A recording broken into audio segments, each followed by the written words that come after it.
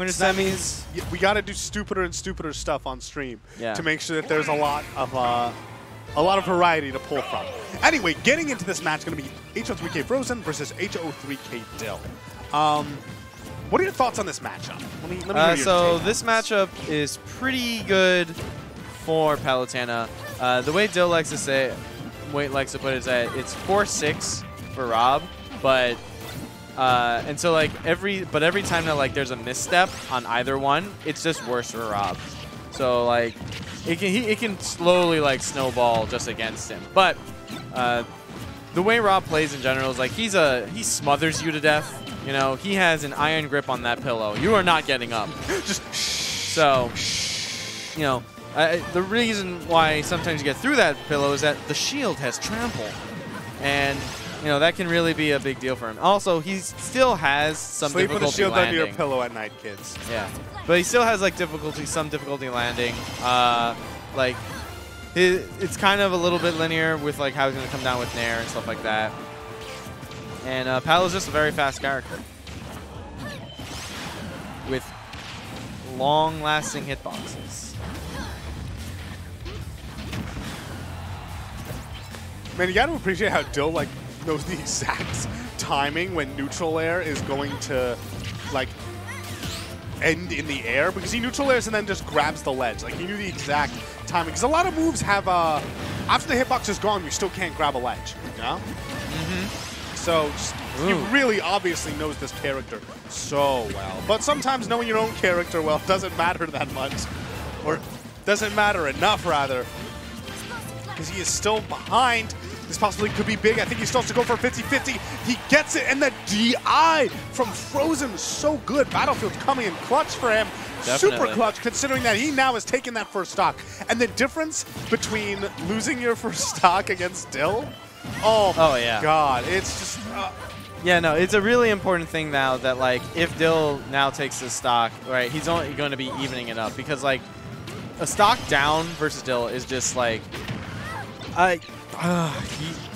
it's a bad time, man. Yeah, I wish think it on some of my enemies. Dill is absolutely, like, one of the best players I've ever seen when he has a stock lead. And there are a lot of people who are good with a stock lead. Yeah. Dill definitely knows how to play an advantage really well. But anyway, evening up those percents, so, you know, getting another chance to get that stock lead. But Frozen not going out without a fight. Right now, keeping this lead. Ooh, I like that edge guard. And that late hit on that up smash really doing wonders for Frozen. 97% and growing. However, it is important to keep in mind Battlefield is a big stage, and Dill lasted to about 170 last time. We didn't dwell on it too much because, you know, just eventually killed solidly. Rob is a big character, and he's the same weight as Snake, just for like good reference of like how heavy he is. Snake is that heavy? Snake, Rob, and Banjo-Kazooie. Ooh. All right, Frozen is saying, this is my stage. Oh, that is not the trade you want. It was an amazing snipe from Dill, but a snipe at what cost? That's like the sniper who gave away his position, you know? He's like, yeah, I hit him in the knee. Now you're dead. To an literal explosion. All right, so... And that confirmed and actually took the stock. I don't even know if that was a DI issue. I think Frozen was just gone at that point. I'm gonna look at the replay real quick. So like he hit him with the Nair, and then yeah, no, he DI'd out. He's just dead. He did get him fairly high. Anyway, 90 damage. Frozen has been in control this whole game. Like Dill has been like keeping it like as close as he can, but Frozen's just been in the driver's seat this entire time. And you know, it feels like Dill has up in this matchup. Dill has had to be so creative in disadvantage. When he's off stage, when he's on the ledge, you notice that he's doing tons of stalling. It feels like he throws out a different aerial every time.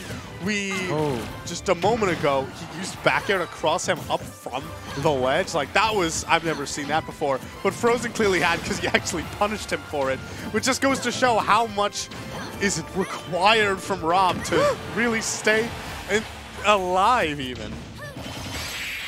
And that's it. No, just barely surviving, but the same thing as before. The double. You know the funny thing? I actually once talked to Dill, and he said that he tries to never die to the same thing twice.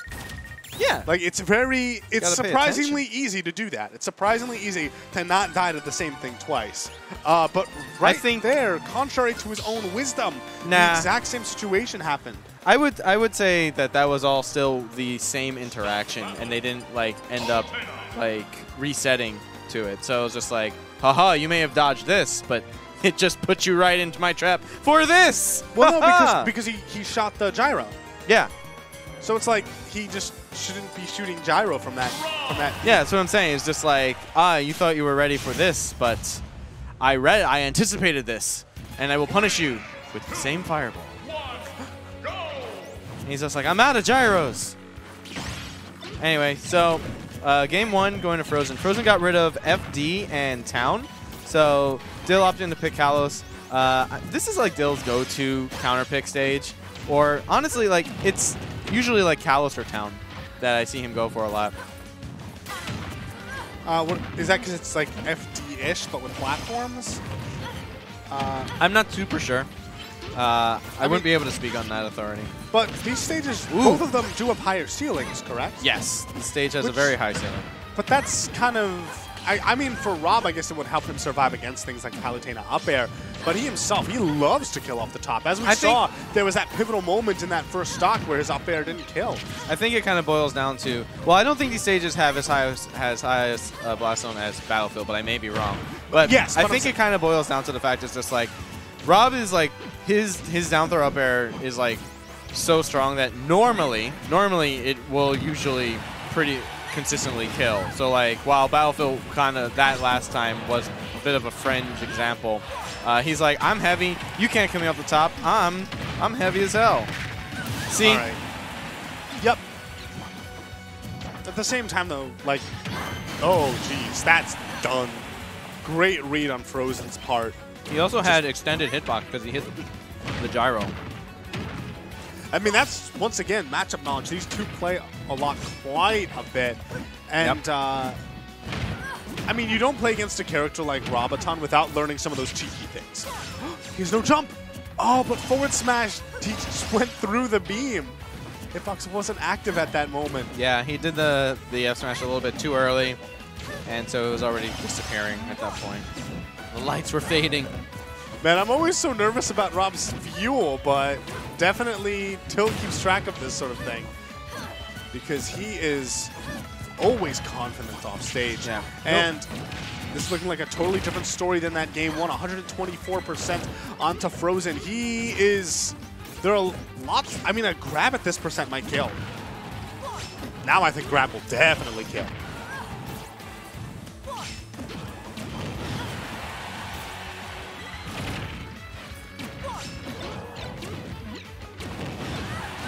And then neutral air to finish the job.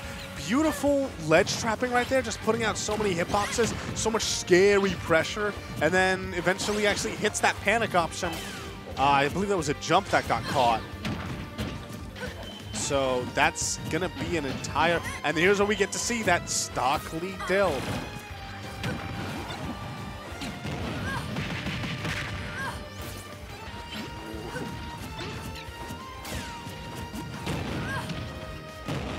Oh man, I'm really liking the just placement that Dill is doing here. He stands at this distance where he's totally comfortable throwing out an option without fear of Palutena actually getting to him in time. Oh, he went for that super hard read, but it just wasn't actually, like, I feel like Dill wasn't scared enough to get caught by it, you know? Oh, but right there, that up air going to be sealing Dill's fate on that second stock, meaning that this is a last stock situation. And although there's a lot of percent on Frozen, there's a lot he has to be scared of. Nonetheless, Palutena has great damage output, mainly with that Nair. And the neutral in general, like if Frozen just plays well, and his movement is one of his best aspects. So like if he starts moving like there's no tomorrow, he could very easily just not get hit for a super long time. That's kind of what we're seeing right now in terms of the damage output between these two. Dill has already taken 80%. And being on the ledge right there, he's actually in the danger zone. That's it! No, he lives. That higher ceiling really working out for Dill. And that's huge because now he has stage control, is in control it feels, but, oh man, trapped above him. Frozen finally getting a little bit of leeway onto the stage. Oh, this is spooky. Oh, that should be it. Down throw, he has to read it, gets the up smash. There we have Dill taking game 2 after barely surviving an up air. That was at like 90, 100%. Yeah. Frozen almost taking the set. Literal inches away from the blast zone he sent him.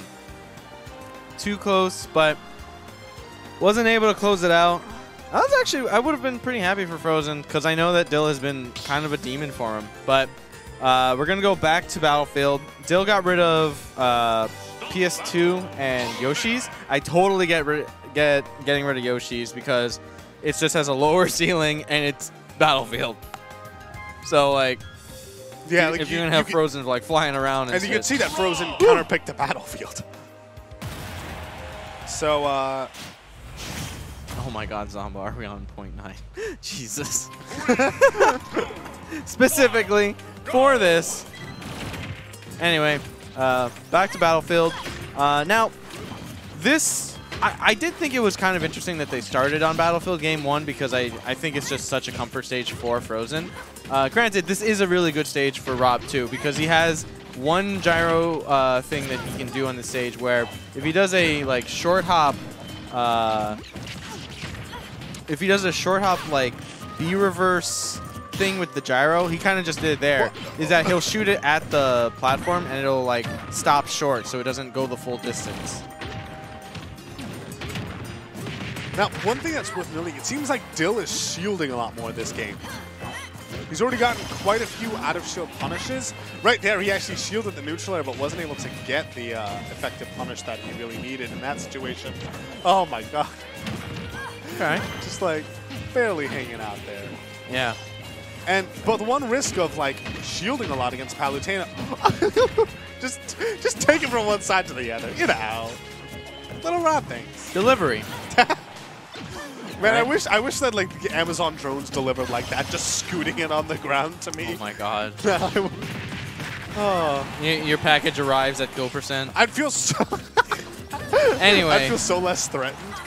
So, right now, Frozen definitely knocking on Death's door, but he has stage advantage. Smart. Oh! Did you see how he footstooled him? Far. He baited him down there and he got the phantom footstool to give him the height to just straight recover.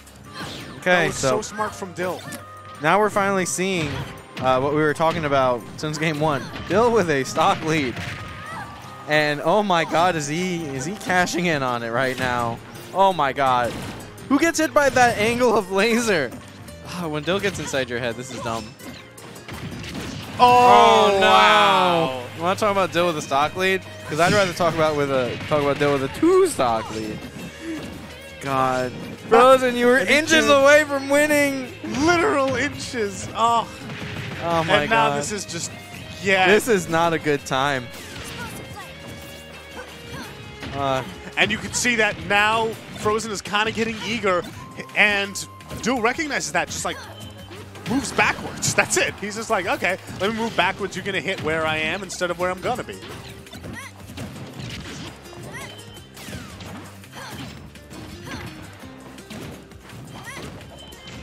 Did you see the spacing? That back air displacing him so he didn't get hit by that?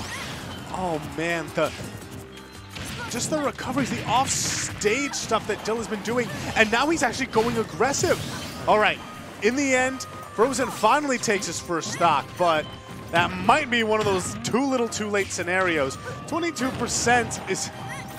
If there's any character where too little too late might not apply, it's Palutena. That is true. But if he gets his movement right and just like throws Dill off his rhythm, oh my lord. Or you know what? Never mind. I think it might be over. Oh, he's alive! Battlefield, baby. That's the second time. No way. That's death. Yeah. And Frozen, you saw. Sad times. He was so close. He was so close to winning that set, but in the end, it's going to be Dill moving on to face off against the Buzz in the finals. So I think we'll see